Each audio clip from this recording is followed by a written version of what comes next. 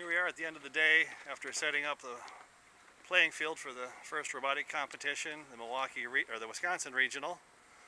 Playing field's all set up. I'll walk around the playing field a little bit here. We got one of the loading zones here to the left.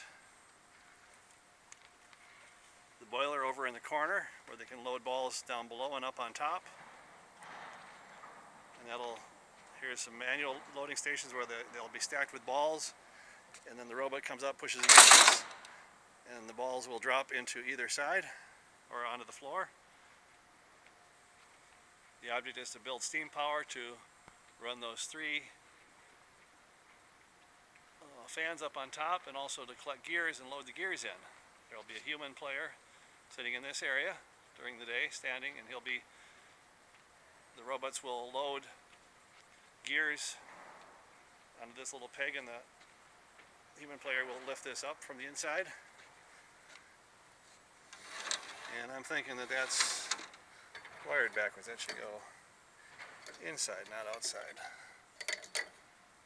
That'll make it easier for him. And we'll take a walk. Here's the scoring table. We'll take a walk through the pits now.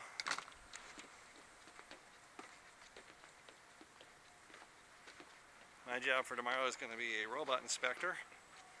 We'll weigh the robots here prior to a competition.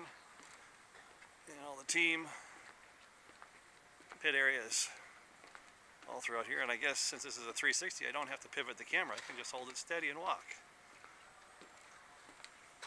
Some of the teams are checked in with their robots. The robots are inspected. Here they got the go sticker on, then they're ready for opening the robot tomorrow morning at 8:30 when they first get here. If they've got a stop sticker on it, then they have some splaining to do before they can open their robot up in the morning.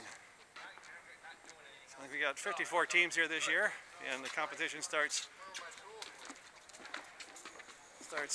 Friday, Thursday's practice, and we're just finished setting up a practice field in the back here, so the teams can bring their robot back here and practice some of the maneuvers and some of the shooting and scoring, and so they'll have this area back here to practice with the robot when they're not in competition.